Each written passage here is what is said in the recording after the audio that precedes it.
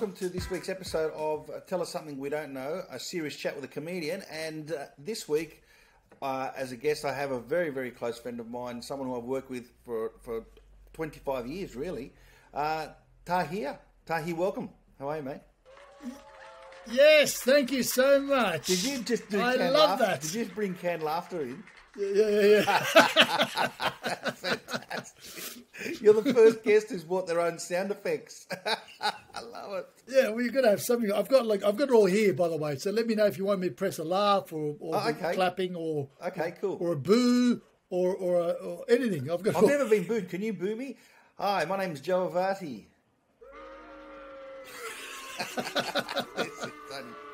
Very good. So those of you listening from overseas who don't know Tahir, Tahir is one of Australia's best comedians, and he's Turkish. And Tahir and I started working with each other 25 years ago at the Comedy Store. So Tahir, let's start there, eh? Let's start there.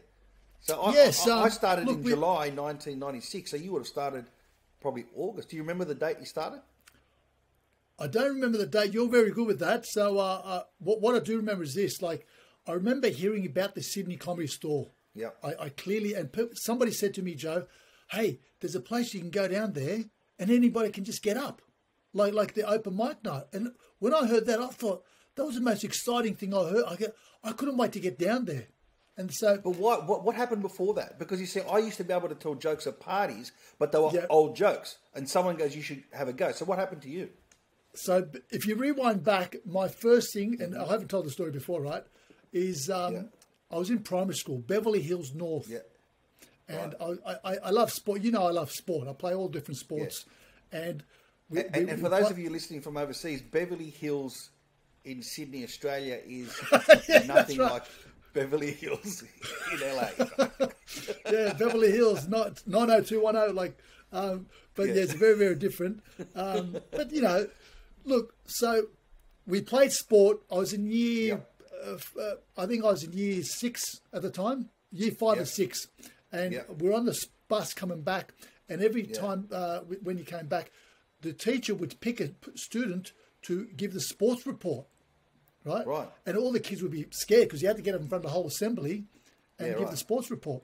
And then it was finally my turn. And I remember clearly thinking, oh, I'll just do it. You know, I'll just do it. It didn't scare me, didn't faze me. Yeah. I got up and turned into a comedy routine. Wow. It was the first time. I thought, I'm going to just... Year 6. And simple stuff like, hey, I've got something to say. Okay, laugh straight away. Because you don't expect that from a 10, 12-year-old boy. Then I get to things like it was a very exciting game. The crowd were on their feet, mainly because there was no chairs, and just I clearly remember just stuff like that. Pretty good for a year 6, for a year 6. And I clearly remember, it got to the stage where they picked me every week to do the sports report in front of the whole school in the assembly hall. It was like a buzz, and then when I got up, there was like murmurs in the audience. The teachers would be about they go like this, And I clearly remember that one week, right, Joe, I get up and there's huge anticipation, and I gave a straight one, no jokes, just as a point of difference to say, hey guys, you don't always get the candy, right? And as a boy, I remember thinking, to me that was funny. Just because I want to. It was funny to you because you're a comedian in your head, right? And you want to play with people's minds. That's it. And I remember clearly.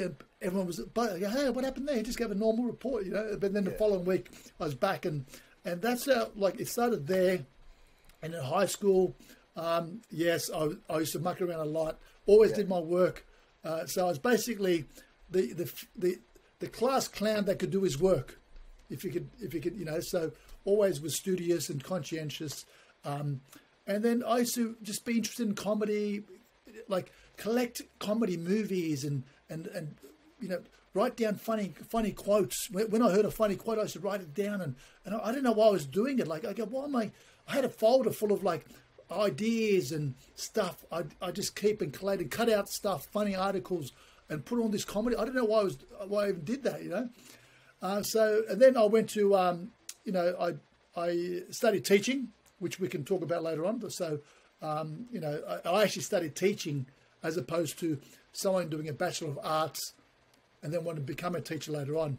I think there's a big difference there, and we can come to that later in the show. So you've done that, and then from there you and at uni, again, collecting stuff like, you know, doing teaching, you know, while at uni, and then and I finished sort of, I think just at the end of year, went out to do some teaching, first a couple of years, and then I heard about the Comedy Store, and I was just blown away. Now I go, what? You mean anybody can get up? I still couldn't get there, mate. Like, you rock up, you write your name down, and you get up in front of an audience. I go, yes, that is me. But, you know, Joe, I don't know if you know, I think you know this, but we'll tell all the listeners. I turned up 100%. I wrote my name down for the open mic, and I was going to go on. But I chickened out because the heart was beating, and I chickened out. And I said, no, not this week. I'll come back next week when I'm ready. Yeah. I came back second week, and again, I chickened out. I knew I was going to do it, but I chickened out. And I said, no, I think I'll just watch this week. I'm not quite ready, even though I was ready, right? And my mates came with me. I had 3 mates that came with me every week, thinking I was going to make my debut. And then finally, right, you know, week 5 came. 5 weeks I kept this up, 5 weeks. And then I go, this week I'm going to get up for sure. Yeah. And then by then I think I'd met you and I liked you straight away because he's like, you know, we're similar. You know. Well, but I'd only just started about a month before you. Yeah, but you were good. This guy's good. You know, you were getting laughs off the bat. Yeah. You know, like, he was good. You were getting laughs. Yeah. Good. So the Comedy Store, so it's on the corner of Parramatta Road and Crystal Street in Petersham in Sydney, Australia. Yeah. That's where we're talking. Yep. And so that's where I started. I've gone there. I've done it for about a month now, and I didn't know that you were there. I never remember seeing you sort of in the wings, putting your name down. I don't remember that. But I do remember what happened the night that you were going to get up. Yeah, we'll tell that story. But because I was turning up and I was chickening out. Like, I turned up, I go, no, I'm not ready yet. They go, you want to go on tonight? No. Next week, I'll watch again. It's very... But what... Can I just ask, because what made you get there first? Like, you know, I didn't actually ask you that. Quickly in a nutshell, I mean, it's a podcast about you, not me. No, but I still would like to know. What happened was I wanted to be a rock star. My dad said, no, there's no rock stars in Calabria, mate. Go and do something else. So I did a double degree in science, majored in food science. While I was in my honours year, I thought, okay, what can I do to be famous? Because I wanted to be famous. Comedy. I had this great memory for jokes, for just old jokes. And I would get up at parties and just recite jokes. So I would say one, someone else would say one, I would say another one, someone else would say one, I would say 2 or 3. And eventually people went, this guy knows all the jokes, just leave it to him. So by the end of the night, I was getting up saying old jokes, right, at parties. Then same with you, loved comedy, and I thought, I want to go for a tryout night. My friend Carlos said, there's a tryout night at the Comedy Store. So I went, I had a look, I had some material written down from the past, I put it down. Yep. So you, as you know, when you get there, you can't just do old jokes. You have to do original material. So what I did, I started with an old joke, I did some more original material in the middle, and then finished with an old joke, just to make sure that I started with a laugh and ended with a laugh. And that's how it started. I think one of my first ever jokes was, my real name's not Joe, it's Giuseppe. I could never find a mug with my name on it. Yeah, I love that. That was my first original gag that I wrote. And I remember writing that when I was a kid, because that's what I used to see. I used to see the mug, and it had Shane, Brett, Simon. And I never had a mug with Giuseppe. Right? Yeah. Anyway, back to you. It wouldn't fit anyway. But can I, like... Imagine that, you'd have to be like a huge... It'd have to be like a all milk the way pitcher around, Yeah. Or the name overhangs the... Anyway, but do you remember, like, so you found out about the club your first time you turned up there? I don't remember. I just remember. I remember going there a few times and thinking, okay, right. So this is what you've got to do. You can't just get up here and tell old jokes. You've got to come back with original material. So that's what I did. So I went away, wrote some original material. I came back, and I think and you know, now I'm very clean. But back then I used to swear. I was a little bit dirty. I think one of my I think one of my first You had routines some was cheeky jokes. I remember you had some cheeky jokes. I think one of my first routines was about Gilligan's Island. Like, that would have been funny if it was a porno. I think that. Imagine the professor and Marianne, and then the skipper. Come here, little buddy. I think it was something like that.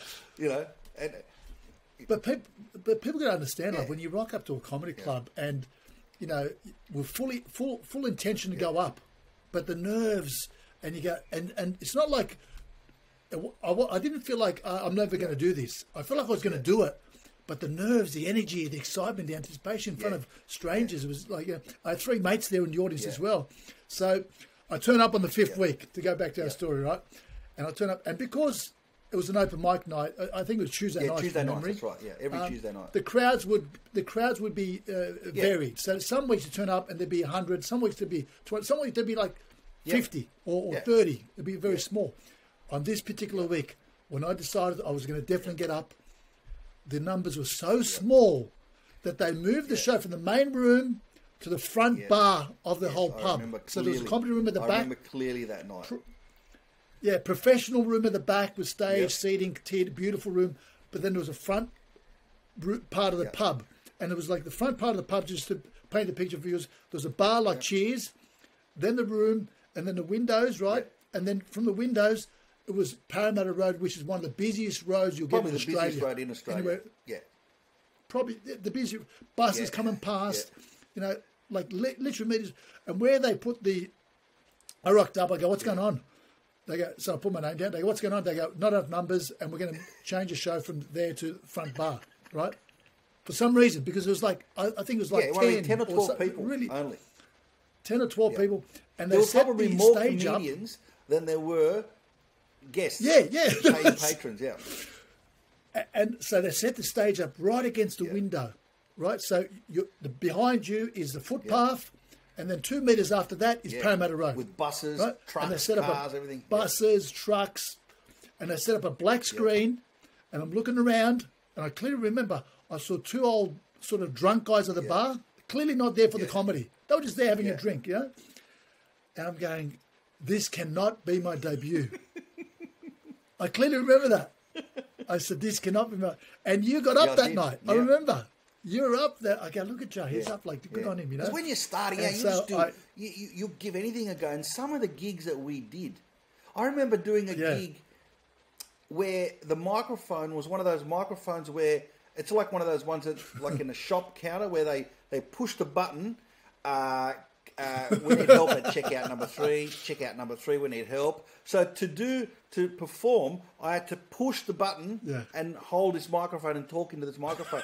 And it went throughout the whole entire club, including levels where people were having dinner. So people were having dinner, and all they could hear was this guy trying to tell jokes, but no laughter, because all the laughter was downstairs. The most bizarre things that we did. Anyway, go. Very bizarre. But you know how long? This is 25 years ago now. Because I'm celebrating my 25th anniversary. Next year's a massive tour to celebrate the 25th. So this is 25 years ago that we're talking. I love when you celebrate all the milestones, because it reminds me how long I've been doing it for. Yeah, you're 1 month behind. Yeah. I should. So then I turn up to 6 weeks. 6 weeks it took me. So the following week, because I was definitely on that week, I was definitely going to get up. I go, I was 100% up, and I saw the situation. I said, nah, this can't be my debut. Forget it. 6 week, the following week, was back in the normal room, had a bit of a crowd, got up, 3 mates. They loved, when you got some mates in the audience and you're doing it for the first time, they will laugh at anything. They were my support crew, right? But the interesting was, okay, they were enjoying it and they were getting kicked, but so were some other people.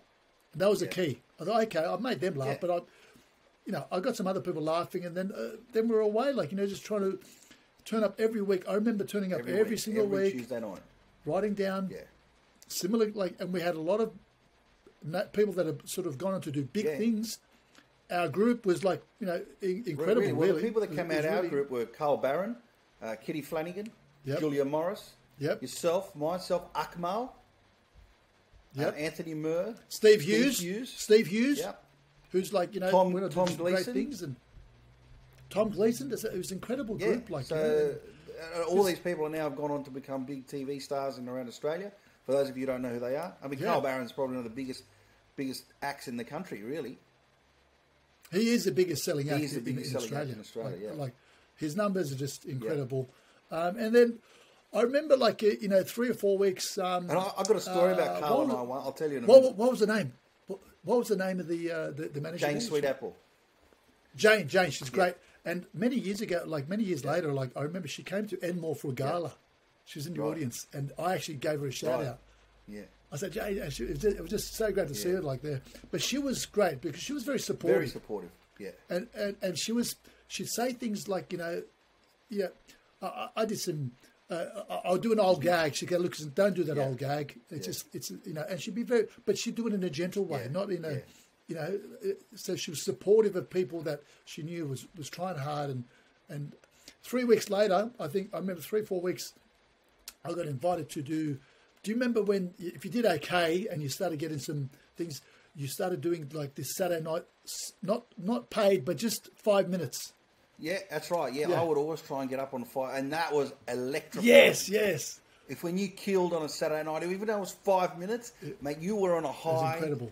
For the week. It's unbelievable. And so, and the whole thing was trying to get 15 minutes to get a paid support act, just as a paid as a support. And I remember the first time, it was a big deal just seeing your name on the thinking, oh my God, this week I'm going to get, and it wasn't I've kept all those flyers too. I've kept them all. Did you? I've got them. I've got all the flyers. So I would have flyers with your name on them. I love that.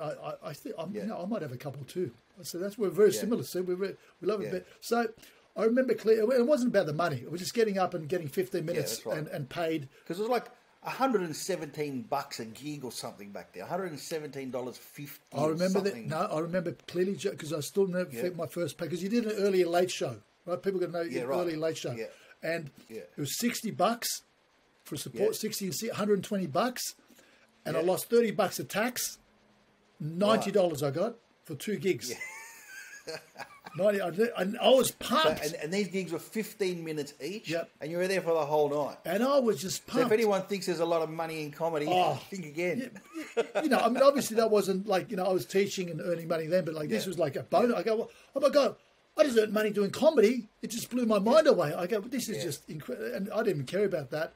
And then that's how it all started. That's how the whole thing started. Now, let's go back to before you did comedy. I know there's a lot of funny stories about you as a teacher. This is one of the questions I had for you was, so when you actually started doing it and you started getting a little bit of a name, were you teaching high school or I was high school teacher? So I was. So did anyone ever come? Did any of the kids ever see you do stand up and go, "Oh my God, sir, what are you doing? Did you do stand up? They did.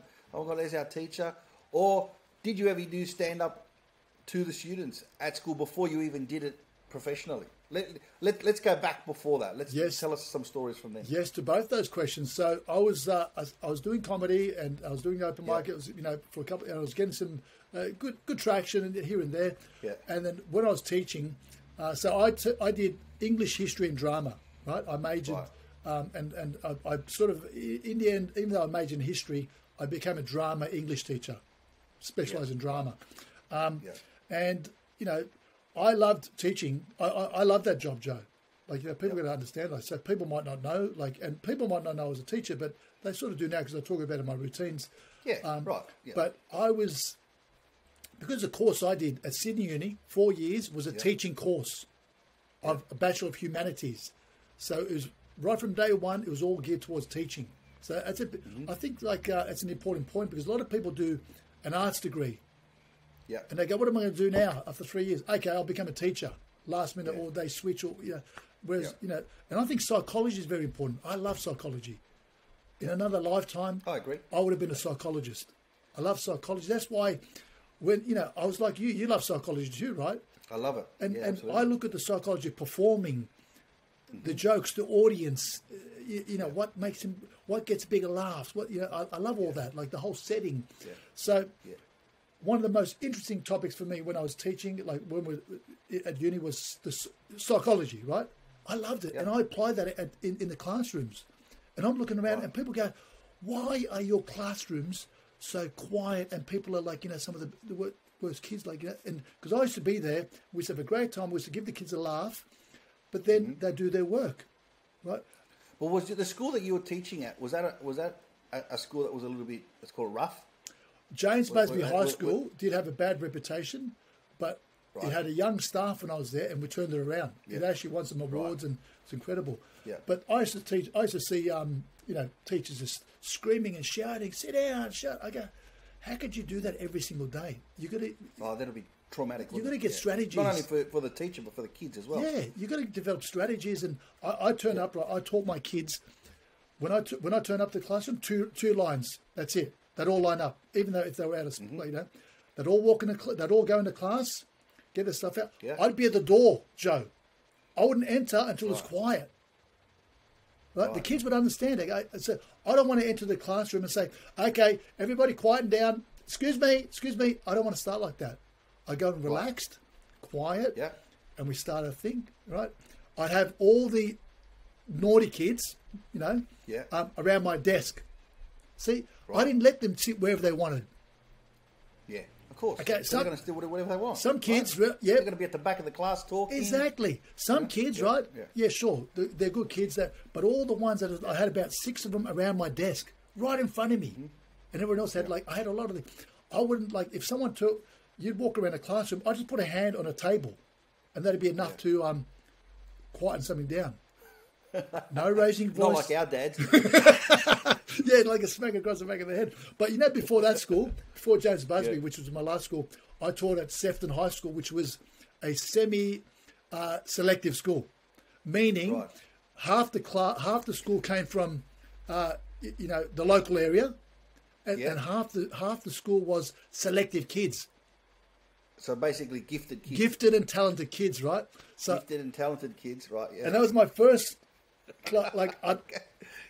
There's got to be some hilarious stories out of that. Mate, I had a class, 30 kids maximum, because they're gifted and talented. They don't muck around. Yeah. So when it was gifted and talented, they went to the 30 maximum. Otherwise, they kept it around 22. I'd give them a novel, they'd devour it in a day. They didn't care. Bang, it'd be gone. 2 days gone. Yeah. I'm telling you, this is true, Joe. Half the kids had a massive Stephen King novel on their tables. These are the gifted kids. Yeah, the gifted talented class. Yeah. Right. They would do their work, and as soon as they finished, they get into their Stephen King novels and read. Wow. Until my next instruction came. Right? Wow. And it was just, it blew me away, right? And what were the other kids doing? No. What were they reading? Well, no, they'd just do that, but at least 15 out of 30 had those thick novels, right? Yeah, right. And the other ones just sat there waiting for the next instruction. But I remember one time, you want to hear a story? So this gifted and talented class, Joe, I clearly remember, I said, right, I got these exam results, right? And when you tell them there's a test, they go crazy. They go absolutely bananas. Like they go, oh my God, test. What sort of test? How much is it worth? What's going to be in it? They go nuts. Yeah. And I gave the results back, and then they're all eager for the results too, because they're just driven. Like it's sad in a way, really. But I said, I remember one kid. I said, I've got some good news and bad news, right? The good news is you got 89% in your exam. The bad news is you came last. That's great. 89% last, and I felt bad for this kid. Yeah. I clearly remember, and just one quick story. Could you imagine that? So I don't know. How did he take it? He was devastated. It was a little boy school? Yeah, it was a boy.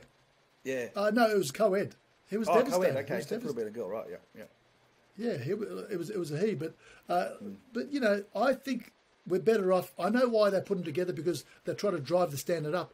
They're better off just being at a school and being the ducks and being positive reinforcement. But anyway, that's another. Yeah. But get this, Joe, like one story before we move on. I remember this class, gifted and talented class.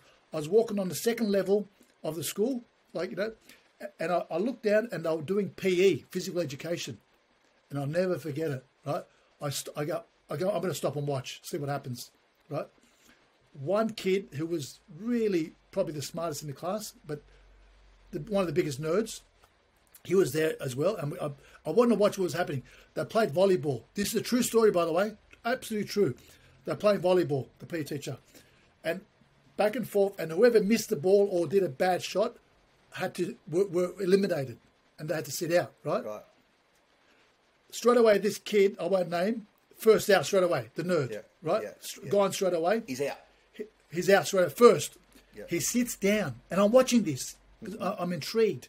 He sits down. What does he do? Does he watch the rest of the game, Joe? No, what do you think he does? He gets a book out, right? Straight away. Yeah. Outside, he gets a book out and starts reading the book, naturally, right? Yeah. And I'm watching, I couldn't believe what he was doing. I've never seen that before. Never in my, you know. And the losing team had a punishment. They had to run to the fence and back as punishment. Right. Naturally, this kid's team loses, right? Yeah. So the whole group had to go to the fence and run back. He ran with his book. I am not making that. I couldn't believe what I'm watching. Right? So the whole pack... Was he still reading it as he was... Still reading. Like, and what happened was because he wasn't paying attention, Yeah. right, the group ran as a group, right? Yeah. And he sort of veered off. He sort of just veered off because he was looking down at the book. Yeah. I could not believe what I was watching. So, and you know, they had these gifted and talented camps and things, but you know, I think the kids are better off just being the smartest in their class or the school rather than it was intense competition. Intense competition, of course, you have some people that just fall off, you know, down the side. So, you know, I had in my class at James Busby High School, I had very good reactions. They were, you know, I implemented a lot of psychological things. And it was like the David Letterman show. The first couple of minutes would be comedy. Yeah, right. The kids would laugh. They'd have a laugh. Yeah, so this is what I was trying to get at. Did you actually do any sort of stand-up? Yeah. You I know? did some crazy stuff. Not the stand-up that you were doing at the Comedy Store, but just, you know, everyday situational kind of comedy. 100%. You know? 100%. Like I'd put funny quotes on the doors, which the kids would love, especially the senior kids. Every day every week they'd change. And they go, and I didn't realise, but when you didn't do it, they go, hey, where's the quote? What happened to quote? So people were looking out for it, inspirational, funny. I would do some routines and jokes with the seniors, not the juniors, the year 11, year 12. And we used to do crazy stuff like, you know, I'm surprised I didn't get sacked. When the messenger used to come in, right? The messenger hang on, wait, can you go outside? And we'd close the door. All the kids would get the screwed up, you know, the papers and the balls. Yeah. He'd come in, we'd pelt him. We'd pelt him. He would have a laugh. You're organising all this in the class. I'm organising all this. I'm leading the charge. Yeah. And the kids would have a laugh, and there'd be no one injured, and then just a bit of light entertainment for the kids, you know. Yeah. You know, and as they say, you know, if you include humour in anything that you're learning, your retention rate increases to about 80 or 82%. So, you know, there should be a lot more comedy in classrooms, and any retired comedians should end up being teachers. How about that? Well, there's a lot of teachers who've left the teaching industry. I reckon it happens all around the world. Because, you know, it's underpaid. People go, would you go back to teaching? You have to be a kind of certain person to be a teacher. Yeah, people often ask, would you go back to teaching? I said, I can't afford to. I can't afford the pay cut. I can't afford the pay cut. I'd rather earn the $120 at the Comedy Store. To be honest, it's and deal with the two drunks. 30 minutes work, yeah. You know, one time at the Comedy Store, early and late show, we did the early show was packed, right, and then it just bucketed down, rain. It was intense rain, like you've never been before. And come the late show, and not one person turned up. It was incredible. Yeah, I vaguely have a memory of that. Nobody was there. Memory of that, yeah. And we were like pumped because, oh my God, we still get paid for 2 shows. Yeah. You also remember that the late show, right, on a Friday night was the hardest show. The late show anywhere in the world on a Friday night is the hardest show. People are tired from a long working week. They're drunk sometimes. The drunks were always hecklers were always in the second show. So the first show started, I think, at about 7:30 was it, or 7 o'clock? I can't remember. The late show started at 9:30. Amazing. So let's go back to those days. What happened after that? So I remember you were a very shrewd operator, mate. You were like me. All the WOG comedians were, you know, really business minded. It was like, okay, I had a business. I remember there was a comedian called Fred Lang who made fun of me because I had a business card. Yeah, you know? I remember that. I remember it. And I had a business card. And I'm like, bro, what do you want me to do? You know, I'm a comedian now. I've got to get work. I got to, you know, show people, give people my number. right? And I remember getting hassled for that. But we were very sure. But you were also a great improviser. How did that come about? Just before we get to that, Joe, you should explain the word wog to people from the UK. Yeah, okay. Because if they're listening, like, that's a very detrimental term here, but in Australia, we've sort of claimed the word back. That's right. So wog refers to anyone who's sort of European, but not Anglo-Saxon, not Asian and not Indian, but European, Italian, Greek, Lebanese, Turkish, you know. It's not as offensive as it once was. It's not. And it's not. Yeah, and it's different in the UK. We know it's a different sort of meaning there. And I remember your business card. And here's the difference. This is why we got along. Yes. These other experienced comedians, they had a go at you, right? Yeah. I remember thinking, what a fantastic idea. Yeah, I thought, well, maybe because we're in the open mic and we're pushing and we're both sort of like, we were both like, motivated and we want to do well. And we had, but maybe that's what put them off. I don't know. But like, but you, I clearly remember, we had some success. And whilst I was at school, by the way, that's right. We both did the footy show. That's right. So the kids were blown away. Like I would be at school, and they'd go home on a Thursday night to watch me live on the footy show, and then they come back the next day. It blew their minds, right? So we had a little bit of early success, and you started getting some fantastic success because I still remember your story.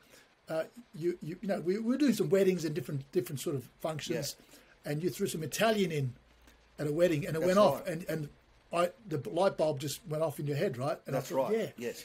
And then, that's right. Then I started getting a big following. Yep. Right. This was around 1999 by this stage. Yep. Right. 90s, 98, 99, and then I started selling out the Parramatta Riverside Theatre, and I needed an opening act, and I got you. Yep, I still clearly remember because you said, and you were getting some incredible numbers. So you booked the Parramatta Riverside Theatre for 6 weeks, six shows a week. Yes, that's right. 36 shows, right? Yes. And you said, listen, I need someone to open up and host, and and I said, yeah. And I clearly remember, like, I thought to myself, 36 shows. Can I do this? Like, it was a big thing, like it was a big thing. And when you're first starting out and you're selling that many shows, I think it was like 200, 220 people a night or something like that. That's big. And I remember, like, it was incredible. And I remember, like, every night there was obviously every, Friday, Saturday, Sunday, they're all sold out. But even some of the midweeks, they're all well attended. If they weren't sold out, there was always a good crowd. There was never a small crowd, like, Yeah. And that 6 weeks, Joe, and a lot of people should know, and I'm not sure if you're aware of it, that was a big deal for me because I actually honed my MC skills and my improvisational skills. Because like every night, I thought, well, I'm not going to just keep doing the same jokes. I thought, let me muck around with the audience a bit. Yeah. Let me have a bit of fun. Let me try this. Let me try that. And I got really comfortable with the audience and really started getting some sort of improvisational skills, which I always loved anyway. But that was it, that 6 weeks. And also, the other thing I remember, I came out of it 6 weeks and I loved it. I didn't get bored. I didn't get sick of it. I thought, so that was a test why I said yes to it. I said, I'm going to see how I go, how I feel at the end of it. And I absolutely loved it. I thought I was sad it finished. I was actually sad it finished. I remember, And I go, man, that was a great 6 weeks, and it was a great. And I thank you for the opportunity too. But it was what it was, and it was beautiful. Fantastic. Do you remember we even had Arndo? Arndo came and and opened up a couple of nights. Yeah, but it wasn't his audience. It wasn't his audience at that time. And there's a photo. I'll try and find it and put it up when we edit this the podcast. There's a photo of you, Arn, and myself backstage. That's a great photo. I remember that photo. Yes. I've got a whole selection of those photos. Yeah, we were doing some silly stuff. Now let's get on to some juicy stuff. Now so where did you go from there? Right. So from there you were doing stand up. How did you become popular in Australia? Was it through the footy show? Well, look, the footy show was the first time I got a little bit of recognition, if you like. Yes. And you got to remember, like, the footy show was live. People got to understand this. Like, we were crazy. Like, you know, we hadn't been doing comedy that long. Here we are on live TV, one of the most popular shows back then. Back then, there was about 1 million viewers every Thursday night, I remember. And when you did that show, you'd walk out Friday. I remember doing the show on the Friday, walking around Sydney, and people would be pointing and staring. Yes. That's how many people watched it. Yeah, that was my first sort of experience with that, like, because I didn't think about it. And I remember I did it back to back one time, and that was like, you know, the next day, people, okay, this is how it is when you're on TV, and you know, I remember like being backstage behind the set. It's just a wooden set, and just waiting to go on. And this is live. I'm thinking, what are we thinking? Like, because if you do bad, right, everybody remembers. If you do well, which thank God we did. Okay, he's funny. That's a funny guy. We'll see him again. But if you do bad, nobody will forget that. Nobody will forget that. And there's been some bad stories of, you know, because it wasn't the easiest audience, although like a live, you know, footy crowd. Yeah. But you know, Craig McLaughlin, as you know, he was an example of going on. But people could look that up. So from there, how did you get into? What sort of made you popular around Australia?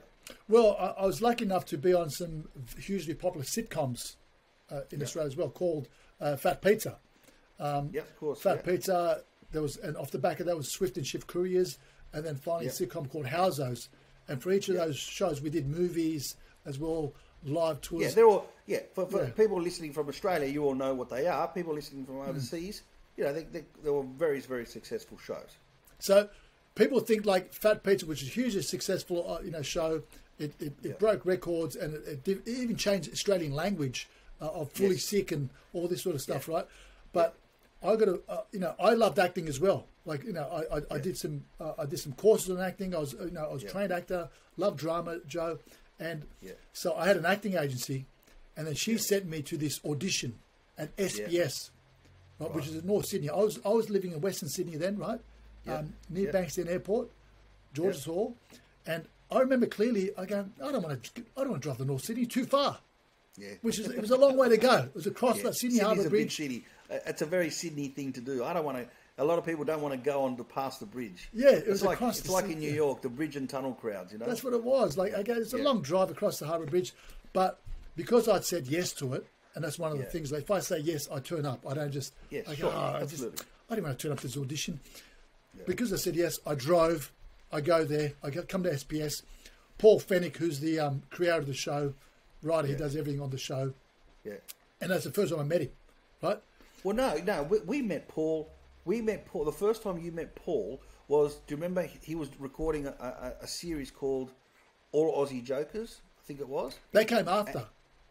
Did that come after? Yeah, they came after that. Yeah. Okay. They came after. So I stand corrected. Yeah, my first thing, I turn up to SBS, right? Yeah. What is this? And they go, okay, you're up next. I go into this room. This is the audition. A normal audition, you get a piece of paper, you get some lines that tell you about the show, right? Yeah. And you memorize, and then you go perform in front of some people.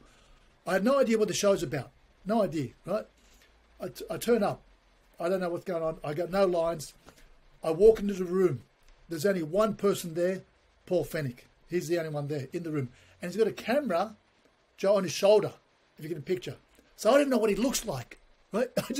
I turn up to a room. I got a guy with a camera. He's looking for the lens. And that's all and I'm just standing there and going, this is weird. And from behind the camera, on the spot, he says to me, do something. Yeah. That's it. Yeah. Do something. Yeah. Of course, at that stage, the only thing I could think of was doing my comedy routine. Yeah, right. Okay, sure. And at that stage, I was doing like the ethnic characters from Bankstown. Yeah. You know, like, oh my God, all these sort of thick accents. And I could see from the camera, and the camera was going up and down. He was laughing. Yeah. I could see, right? And after a couple of minutes ago, he stops. He puts the camera down and he says, yep, I think I can use you. Yeah. That was the audition, right? Yeah. Of course, what did he see me as? He saw me as a drug dealer. He saw me as a dodgy drug dealer. Yeah. I turned to the set and I've I've been given this yellow tracksuit. Yeah. And by the way, I should tell you the story, like which a lot of people don't know. My first day of filming, I was with a Greek guy who's supposed to be my partner. Yeah. Right? Like it was supposed to be him and me. And he's supposed to be eating a kebab, and I was supposed to be having a giant bong on the couch watching TV. Yeah. And that's my first day. And I remember going to Paul and going, Paul, I don't want to do this bong because my mum might be watching. Of course. Yeah, that's right. And I don't know why. Right? Normally, when I've seen other people say this sort of thing, he just axes them or sacks them. Yeah. But I think he liked me. You know, we got along you well. were great for that show. You and Rob made that show, you know? And he goes, all right. He goes, he swapped. Yeah. So he gave me the kebab and he gave the bong to the Greek guy. Yeah. So he had to pretend he was like, out of it. And stoned. After that scene and that episode, I never saw the Greek guy again. Right. Like, I never saw him again. I don't know. They go, nah, maybe they saw his scene, saw the stone look, didn't like it. Yeah. He disappeared. So that could have been me, maybe. I could have had the bong and just disappeared. Right? Yeah. Life is funny, right? Yeah. And of course, like a couple of episodes later, Rob Shahady turned up. Yeah. And is that where you first met Rob? Did you know Rob before that? First met him on the set. Wow. First met Paul Fennick on the set. Yeah. First met Rob on the set. Yeah. I remember clearly he turned up. We were in the front seat of a car doing a scene in tracksuits. Yeah. And he was in, we had two girls in the back seat, right? And they were all giggling, all this sort of stuff. And I remember, like, in between takes, they hated us. Really? Because they were properly trained actresses. Right, okay, okay. You know, and they were giggling, like, you know. But in between, they go, oh, we're too good for this. I remember Rob and I saying, look at these two, you know? Yeah. And we bonded over that. Like, we bonded over those two people. Yeah. And now Rob and you guys are the best mates. And, of course, you know, we've done many shows together, you know. Yeah, he's one of the best mates, and we've done a lot of shows. And you know, there's a lot of other stuff I want to talk about, but there's two particular points that I want to discuss about you on Fat Pizza and that. So you played a drug dealer, right? Yes. Now, and he was hugely successful. He was a very popular character. Yeah. Funny because he was comical. Yes. You know, and he was a loser as well. So people loved. Yeah. What was the name of the character? He was a drug dealer. Habib. Habib, right? Okay. So he was a drug dealer, but he was a shit drug dealer. Yeah, right. So you played a shit drug dealer on a very popular show. Now, we then all sort of met up years after that, and we started touring together, right? And we did a lot of shows together. We did Comicus Erectus, Good, Bad, the Ethnic, Straight Outta Compo, right? These are all live shows. All live shows, hugely successful, and you know we get thousands of people coming to the shows over the years. One particular night. Well, two things happened, which blew my mind. I just couldn't believe what I saw. So the first night we were doing a show at the Comics Lounges in Melbourne, and we do a meet and greet afterwards. And we're there, and this guy comes up, obviously a huge fan of Habib in the Fat Pizza. Now, Fat Pizza, it's not a reality TV show. It was just a funny sitcom, sort of a slapstick sort of a show. But people thought it was real. And I had no idea until I saw this with my very own eyes. This guy comes up. You were standing next to me. We're signing autographs, signing DVDs. This guy comes up and goes, "Hey Habib, how are you?" And he drops onto the table a bag about this big, full of marijuana. Yeah. Right? And I remember going, "Hey, we're all straight. We never did that sort of stuff, right?" Yeah. And I'm going, what the hell is this guy doing? And I grabbed this, because, you know, it's a family show. Right? We've got kids coming to the show. What's this guy dropping drugs onto the table for? Right? And I remember thinking, what's this about? He goes, oh, bro, you said to me, bro, I get that all the time. I'm like, what do you mean you get that all the time? Because people think in real life that I'm a drug dealer. And I thought, no way. That is just absurd. People could not decipher the fact that you were an actor, that it was not a reality show. Anyway, yes. I don't know if it was that night or another night on tour. I think it was one of the last nights on the tour. We decided that we never really went out a lot nightclubbing together. Yeah. No. This one particular night, we were in Melbourne. We went to a nightclub called Love Machine. Right? And we were there. And we had the whole crew, all of us. All of us, yeah. It was like celebrating the end of a tour, I think it was. Yeah. And you had all these sort of heavy guys, you know, a lot of Arabic-looking guys, a lot of ethnic-looking guys coming up to you. The dodgiest guys in the whole room were coming up to you, but only only for a second or two. They'd come up, say something into your ear, and then walk off. And you're watching this. And I'm watching this, and I'm going, oh, geez, I wonder if everything's all right. I'm sure, I hope no one's, trying to cause any trouble here with Tahir. And I said, Tahir, are you okay? And you went, yeah, I'm all right, bro. He said, why? I said, because all these guys are coming up. Because, they're all offering me drugs. I said, what do you mean they're offering you drugs? Because, and it was those two things that happened. Yeah. And I just thought it was the weirdest thing that people would think that you are actually a drug dealer, which you are completely the opposite to that character that you played. You are the straightest, cleanest guy that I've ever worked with. Right? I've never even touched a cigarette, right? But when you say offering drugs, not to actually buy, like they'll actually say, hey, you're from that show. Yeah, like, that's right. Yeah, would you like some? Yeah. Would you like some? Like, it was all complimentary, right? It was all, hey, they get it. You want a bag? No, mate, I'm good. Like, and it happened quite a lot, especially on the tour when we did the Fat Pizza live tours, right? Yep. And I clearly remember because live was my background, and I went to Paul. I said, Paul, we should do a live version of the show, and it went insane. We did 40,000 tickets in Sydney, Joe, and 40,000 tickets nationally in a month. Yeah. It was incredible numbers, and it was at its height. Everybody was there, and on tour, right? And we do the meet and greets, right? People come up and they give the secret handshake, right?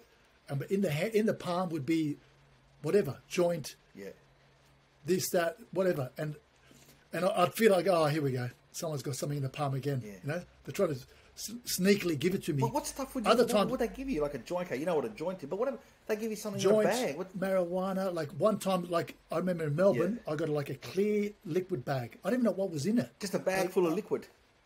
If I saw it on the ground, I wouldn't even pick it up, right? Honestly, I wouldn't pick it up. But here's the thing, Joe. Here's the thing. This. To be honest, even if I saw the marijuana, I wouldn't pick it up, right? But here's the thing, right? Now, when people get, like, sometimes they'll be brazen. They go, hey, here it is. You want something, Habib? You're Habib. In the beginning, Joe, and I would actually say, no, I'm good like that. And they wouldn't take no for an answer. They go, but you're Habib, the drug dealer. Take it. And there'd be this sort of conversation to go for like several minutes. They go, no. If you were Habib, the drug dealer, wouldn't you have your own stash? Well, yeah, you would think so. But they were pumped. They'd watch your live show. They wanted to give me something, right? Yeah, because so let's just take a step back here. Let's look at the psychology of that.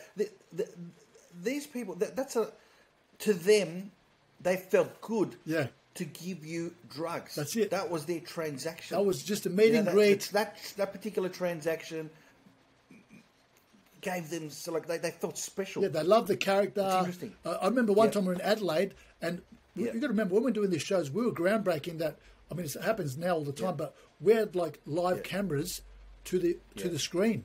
Now it's pretty obvious, but back then it wasn't seen before. Yeah, back then was something new. So I'd be out in the audience improvising, mucking around. I remember in Adelaide, it was the first time at Theberton Theatre in Adelaide, big theatre, holds 2,000 people, sold out, packed. I'm in the crowd. This guy sees me, this sort of dodgy looking dude, sees that he's on the camera. Whilst I'm having a chat to him, gets a joint out in the theatre and lights it. And the crowd go nuts, right? They just go absolutely like, what could he do? But this is what happens. So they come up after the show often, right? Yeah. And they'd say, and I would say, no. But Joe, this is true, and I'm ashamed to admit it. I actually found it was easier to accept the drugs, right? Because it happened a lot. Sure, right, because otherwise you've got to argue back and it's okay. And there's other people waiting. I go, hey, thanks, cuz. And they'd be pumped. They go, yeah, I gave Habib some drugs. And they'd piss off, right? And they'd leave. Wow. And it was actually a lot easier for them. I say yes, and they leave. But here's the other thing that happens, right? Two things happen after shows always. They come up, they try to give me drugs. And the other question they ask me is, hey, Habib, you got any drugs on you? Have you got any drugs on you? Wow. And, of course, what happened was, I'd say, as a matter of fact, I do. This is true, right? And you would give them the drugs that someone gave you? Whatever was in my pocket from whatever I collected, I'd give out. And it would blow their minds away. I go, oh my God, Habib just gave me some real drugs. And they would go off and they would just be, I remember spinning. So the point is this, during that tour, Joe, I don't know whether, I'm not whether to be shocked or to laugh at that. It's just unbelievable. You're going to laugh because during the tour, I was a genuine drug dealer, but I was making no money.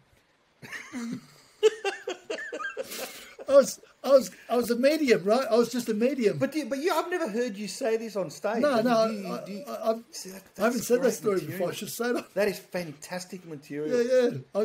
And like whatever, like it didn't matter what was in my pocket. I didn't know what I was getting, but what it was coming was going out. Of course, because you don't do that sort of stuff. You wouldn't know what people give you a white powder or what the hell's this? Could you imagine from their point of view? They've watched a live show. They've come up to my character and said, Habib, do you have any drugs on you? And I give them real drugs. Oh, my God. I hope the police aren't watching this. But anyway, I made no profits at all. But could you imagine from their point of view? It would just blow them away. Wow. But, it was just to, it was just to get by. It was the only thing I hope the media don't pick up on it. Imagine that. Imagine the headlines. Oh, my God. Yeah. And now the other thing is, the other really interesting thing about you being on Fat Pizza was that your wife on Fat Pizza was her name Tula? Tula, yeah. That was my wife. Tula, the character on your wife, went on to become a huge Hollywood star. And for those of you who don't know, we're talking about Rebel Wilson. That's right. Rebel Wilson, massive international star. And I remember she came on. Paulie found, I guess, I remember him saying, I got this girl, Rebel Wilson. She was very good with improv too. She was great with improv. Right. And a lot of my lines. Did she ever do stand up? Not really. She was more theatre sports background and acting, but she was really, she was destined for acting from day one, right? Yeah. Even when she was a teenager, Joe, you got to remember, she changed her name to Rebel, right? Because that's not a real name. Everyone knows it because it's out in the media now, right? But she wanted an acting name. So she geared her whole life. She had these dreams about being a star, and it all came true, right? But she was so on the pizza show. A lot of my lines would be ad lib, which I loved, right? And I'd love to ad lib some stuff and improvise. And she was good at that also. And so Paulie got us together, and he knew like there'd be a lot of ad libbing back and forth, and it just worked from day one. Like we got along. She was a very sweet girl, and very driven, and really loved acting. Like my passion was stand-up comedy. It was never acting. It never is, right? I love acting, but my passion is stand-up. I love always, no matter what I do, as long as I can do stand-up, I'm happy. Like, and people know that. Like, I've done TV, this, that, different stuff. I've got to always do stand-up comedy. But like Jerry Seinfeld, he's huge. He still loves to get out and does a bit of stand-up, right? Jerry loves to do that, absolutely. So I'm thinking no matter how old I am, I just always, as long as I'm going to stand-up, right? Yeah. Rebel Wilson, she goes to, she gets a bit of success in Australia. Her character's very popular. Yeah. The episode where we got married was huge. Yeah. We did a 1 hour episode.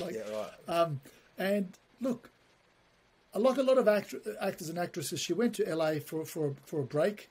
Yep. And a lot of people don't get a break. Yeah. But, that's true. A lot of people there for a long, long time. Don't get a break. Short time. They come back, and within a couple of months, she got a spot on Bridesmaids, and she stole the scene. She was funny. Of course she was funny, Yep. She's great. She's a great performer. And the movie was big. Yeah. That was it. Two things happened. Bang, bang. And then, of course, because she's Australian, Joe, when Australian actors go there, the Americans love it because you know why? We're not up ourselves. Yeah, we're down to earth, We're down to earth and we work and we say nothing's a problem. And they're going, look at this girl. She's improvising. She writes her own lines. She's funny. She's hardworking. And bang, away she goes. And it's fantastic. And I'm proud of her. I'm really, really proud of her. Do you still keep in contact with Rebel? You know what? We have, online, and sometimes, Rob and I have even had dinner with her when she comes back, back in town, because she flies to Sydney a lot because her family's from Sydney. Yeah. And she's at a stage now where she can just pick and choose her projects. And good luck to her. She's done well. Fantastic. Good luck to her, man. Yeah. Because she's worked hard for it. I hope you enjoyed the first part of my chat with Tahir. Next week, we discuss with Tahir the ins and outs of his comedy craft writing, what really happens backstage at some of the biggest comedy shows in Australia, and what it was like being at a comedy club when the late Robin Williams decided to turn up and try out new material. Chat then.